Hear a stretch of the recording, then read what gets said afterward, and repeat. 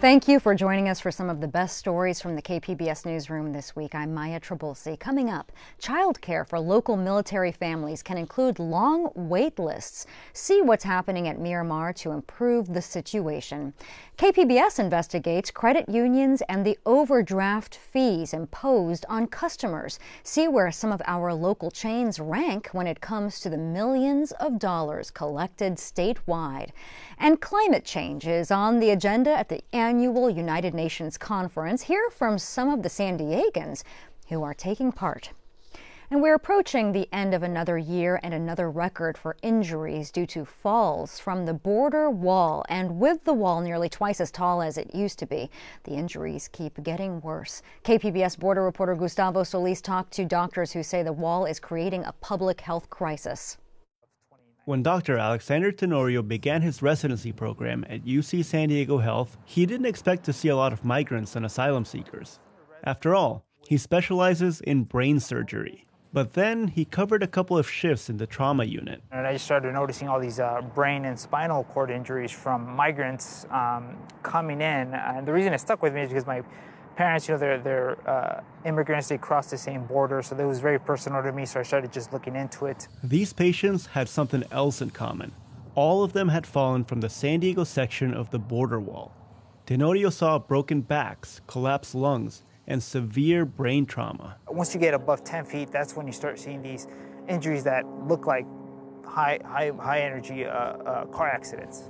UC San Diego Health is on pace to receive more than 360 border wall related hospital admissions in 2023, a new record. In fact, the hospital has seen a record number of border patients every year since 2019. That's when the Trump administration increased the border wall height from 17 feet to 30 feet. And the numbers just keep going up. So in 2018, only less than a dozen patients falling off the wall with serious injuries. And now it's, 340 or plus a year, or at least 2 a day. Dr. Jay Doucette is head of the trauma unit at UC San Diego Medical Health Center in Hillcrest. He's been on the front lines of this epidemic since the beginning. Before, we might see a foot fracture or a leg fracture. Now we're seeing everything. Severe brain injuries, crossed chests, pelvic fractures. Records also show that more women are being hospitalized from border falls. In 2019, less than a quarter of admissions were women. So far in 2023, almost half of fall patients have been women, including more than 20 who were pregnant. This impacts the entire hospital system. Median cost per patient is almost $300,000. The vast majority of those costs are paid for by taxpayers, mostly through the state's Medi-Cal system. These cases also required highly trained specialists who are already overburdened with patients. Doucette says people needing spinal surgery are particularly impacted. There are very few spine surgeons available in San Diego. And the waiting time for all patients, not just border fall patients, but for anybody in San Diego who has a spine fracture, they're now waiting twice as long as the national average to get their fractures fixed. Both Drs. Tenorio and Doucette have been sounding the alarm, trying to get people in positions of power to recognize this as a public health crisis. Tenorio was even an expert witness for Congress at a Homeland Security Committee hearing in July. Ultimately, these raised border walls have resulted in a record number of traumatic injuries, increased severity and mortality, and increased economic burden to our hospital systems. Doucette has spoken with elected officials at all levels of government. They're all very concerned, but unfortunately, nobody seems to have any answers to it. He says today's political climate plays a significant role. It's obvious when talking to representatives, it's a radioactive issue. Nobody wants to talk about the wall. The increase in injuries has occurred through 2 different administrations, and neither of them want to talk about this. Both doctors plan to continue researching the issue and advocating for solutions. They're already collaborating with trauma doctors in Texas and Arizona to get an idea of just how widespread this problem is. Gustavo Solis, KPBS News. And Gustavo Solis is also one of our guests on KPBS Roundtable. This week's episode focuses on news from the border. You can stream it anytime at kpbs.org and wherever you get your podcasts. A deadly section of West Point Loma Boulevard in San Diego was due to get a protected bike lane this year, but bike advocates say those plans fell apart due to state regulators. KPBS Metro reporter Andrew Bowen has the story. People here want to be able to walk and bike, to be able to safely cross the street. I meet Stephen Vance on West Point Loma Boulevard. Cars are speeding by, many of them well above the speed limit of 40 miles per hour. Years ago, local residents and city officials agreed this road needs protected bike lanes. The plan was for a so-called road diet, putting bike lanes by the curb, using street parking as protection, and removing one lane of travel in each direction. That would discourage speeding and shorten the crossing distance for pedestrians. The problem? West Point Loma Boulevard is near the coast and falls under the jurisdiction of the California Coastal Commission. The state agency is tasked with maintaining coastal access. They told city officials if they want to reduce the number of lanes, even to improve safety, they'd have to analyze the traffic impacts first and amend their local coastal program. Resurfacing and restriping is a pretty simple thing for the city to do, but when you start throwing in those other kind of bureaucratic processes, then it becomes a whole nother ballgame, and it makes it more difficult for the city to do projects like this. The city didn't budget the time or money to jump through all those hoops, so it recently restriped the road to its original design with no bike lanes. Just 1 month ago, a woman was biking here when a driver struck her from behind, right where the new bike lanes would have been installed. She was hospitalized with a broken pelvis. Vance says the Coastal Commission is putting bureaucracy ahead of common sense. Let's be reasonable about what we do to preserve coastal access and at the same time protect safety of people traveling regardless of how they're going about town.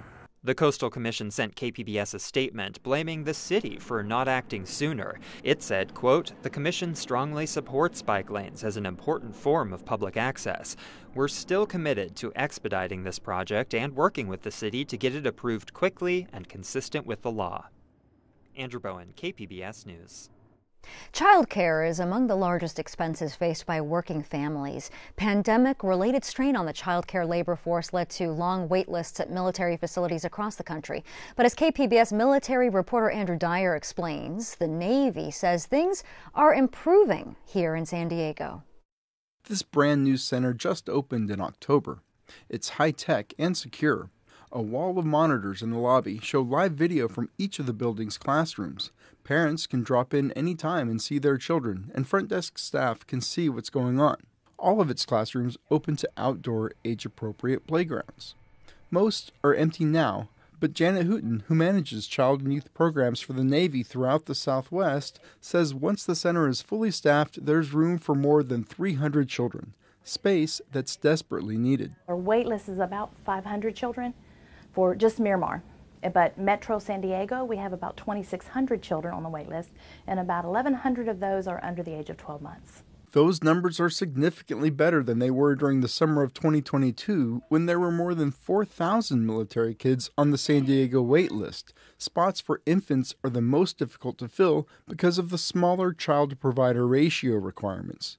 In addition to building new centers, Hooten says better pay and bonuses help with staffing. We are in the process of working with our colleges that have the early childhood department, and so looking at internship and bringing them on board as well. The Navy also holds hiring and recruitment fairs for childcare workers, and she says pay rates are rising well above minimum wage. Some of the other regions were a little bit harder hit, but for us, when it hit $15, we were already paying over that. Now it's going up, I think, in January, if I'm not mistaken, to 16. Minimum wage is going to $16 an hour. And so with that, we're already paying above that. Democrat Sarah Jacobs represents California's 51st Congressional District and sits on the House Armed Services Committee. Miramar is part of her district, as are thousands of service members living in central and eastern San Diego County. She says taking care of military families at home should be a top Pentagon priority. The number one thing that I hear from military families in my town halls with them and conversation is really about quality of life issues, predominantly housing and childcare. Jacobs points to several amendments in next year's defense bill she says will do even more to address childcare, including better pay and benefits for workers and a boost in the childcare subsidy service members receive. And then also on the family side, increasing transparency and and accuracy of the wait lists, so that they understand, how long they have to wait. Another complication is how the DoD manages child care workers, Hooten says. Each branch of service has their own administrative system. That means when spouses relocate to a base run by a different branch, the job doesn't move with them. So OSD is really looking hard at that, but it's all about their retirement and how would that transfer over. It's a little bit more work when you have two different retirement systems, but they are working hard on that, especially locations like this. The new Miramar Center is the first of 3 facility projects in San Diego. Another center at Miramar is being updated, and the Navy's building another brand new center at Naval Base Point Loma. Andrew Dyer, KPBS News. Not-for-profit credit unions have long billed themselves as community-based alternatives to big commercial banks. Yet KPBS investigative reporter Scott Rodd found that when it comes to charging overdraft fees, they have similar practices. That's my money, that's my food budget for a whole week. Tony Brumfeld has used credit unions most of his adult life. He appreciates their customer service and connection to the community. So he was surprised when I told him credit unions chartered in California collected over $250 million last year in overdraft fees. You think of them as being a local service to the community, and they're not supposed to be in this for making the big buck. They're supposed to just be making ends meet like the rest of us. Customers are hit with an overdraft fee when they make a purchase and their checking account doesn't have enough money to cover it. Consumer advocates, fiscal watchdogs, and even members of Congress have heavily criticized big commercial banks for the billions they collect in overdraft fees. And turns out it's big business for credit unions, too. Last year, credit unions chartered in California brought in $250 million in revenue through overdraft penalties, according to a KPBS analysis of data collected by the state. Regulators should treat overdraft as the 5-alarm fire that it has burning through low-income communities and families living paycheck to paycheck. Aaron Klein is a senior fellow at the Brookings Institution, a D.C.-based think tank. He says overdraft fees are nearly pure profit for financial institutions and disproportionately impact customers living paycheck to paycheck. For years, big banks have had to disclose revenue from overdraft fees. But Klein says credit unions, which are technically not-for-profit businesses, have avoided this requirement. Credit unions have largely escaped scrutiny on overdraft by a combination of wrapping themselves in the good guy flag as a nonprofit, mission-oriented entity, and by not releasing data to the public. That is until this year in California, after lawmakers passed the first law in the country requiring the disclosure of overdraft fee revenue from state-chartered financial institutions. San Diego County Credit Union ranked second highest among the state's 100-plus credit unions, collecting $18 million in overdraft fees last year. That's surprising for a credit union that has long marketed itself as the anti-big bank. For years, the credit union ran a series of ads hammering greedy banks and their excessive fees. Hi, I'd like to open a checking account. Money. The bankers in the ads could only say one word. Right? Money, money, money. The campaign underscores its message in the end. Money? We're nothing like a big bank. We're better. San Diego County Credit Union declined an interview request and did not respond to multiple follow-up inquiries. Other, smaller credit unions collected less in overdraft fees, but that revenue made up a substantial portion of their income. Consider Oceanside-based Front Wave Credit Union. They collected nearly $8 million in overdraft fees last year. That amounted to 12% of the company's overall income and 140% of its net income. In other words, Front Wave easily could have lost money last year without revenue from overdraft fees. We call it a service. We don't call it a fee. Bill Burney is the CEO of Front Wave. He says many Front Wave members rely on overdrafts at the end of the month as a bridge before their next payday. The credit union has rebranded it as Courtesy Pay. Front Wave charges $20 per overdraft, up to 5 times a day for each negative balance purchase. That means a Front Wave customer could be hit with $100 in fees in one day. So it is an important source of income to us. I just don't think we do it in a predatory way. Consumer watchdogs aren't buying this argument. Kiara O'Laughlin is a researcher and policy advocate at the San Diego-based Center on Policy Initiatives. She says overdraft fees are inherently onerous, even if they're rebranded to sound like a benefit. I'd say any business or organization that's profiting off of exploiting other folks' vulnerabilities is not helping people, it's hurting people. The scrutiny on big banks has made a difference. In the last few years, they've reformed their overdraft fee policies. Some allow repayment grace periods, while others have done away with the fees altogether.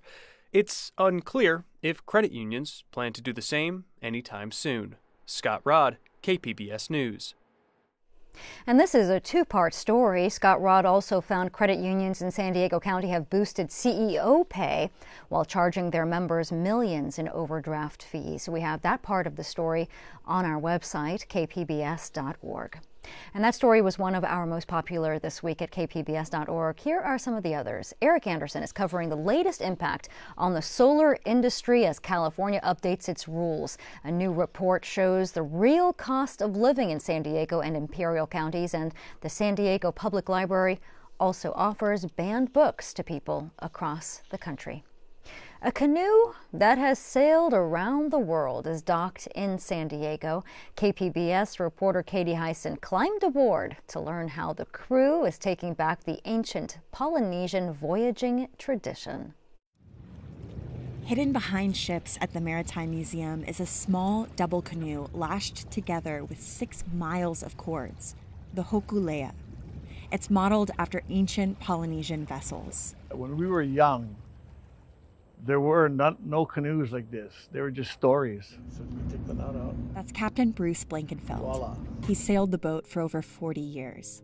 All of this was created at a time in Hawaii when the Hawaiian culture was still at a low point. You know, the Hawaiian culture had just been relegated to a past tense. It was brought out of history books and back onto waves during what became known as the Hawaiian Renaissance in the 1970s.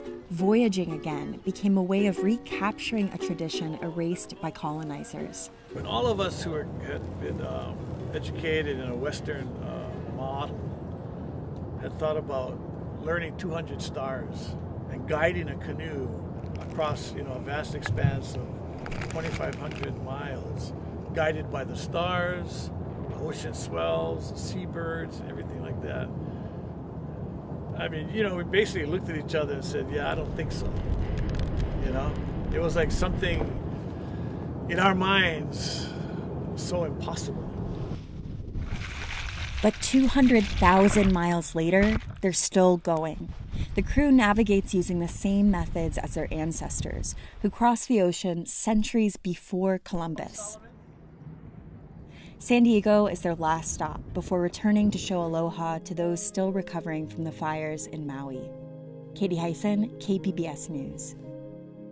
The United Nations climate conference called COP28 is underway in Dubai. San Diego Scripps Institution of Oceanography is there. KPBS SciTech reporter Thomas Fudge says they want to highlight the ocean's role in climate change and introduce the next generation of climate scientists. Our people, the world, the planet, needs our actions now.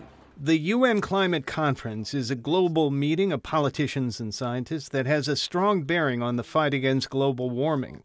It's where the Paris Agreement was adopted in 2015.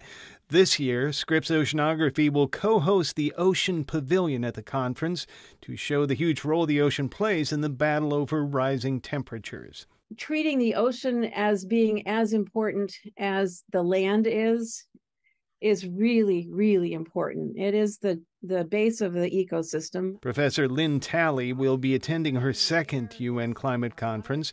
She points out the ocean absorbs 90% of the extra heat generated by global warming and 30% of the excess carbon dioxide. That the ocean provides a huge service in absorbing so much heat and so much of the excess carbon dioxide, but those have very negative impacts on the ocean ecosystems. And so we can't just rely on the ocean to take care of the problem.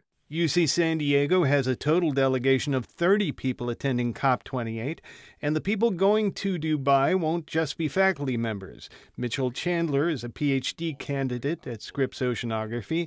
He comes from New Zealand, where he says the warming of the ocean is causing marine heat waves, which then influences like land terrestrial heat waves. You can have more extreme temperature or drought, or even like we've recently had some tropical storms or like hurricanes that have extended out of the tropics and caused a lot of damage to the North Island of New Zealand.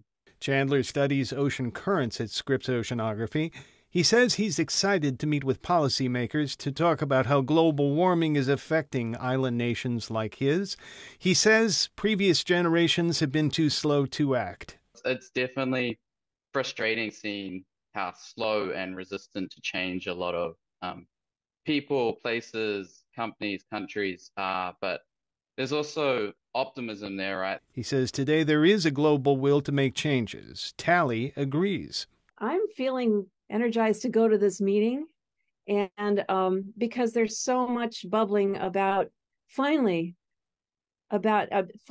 recognizing in a broad sense that climate change is here. COP28, the UN Climate Conference, runs from November 30th to December 12th in Dubai in the United Arab Emirates. Thomas Fudge, KPBS News. An exhibit documenting the history of Filipinos and Filipino Americans in the South Bay has been extended for another year.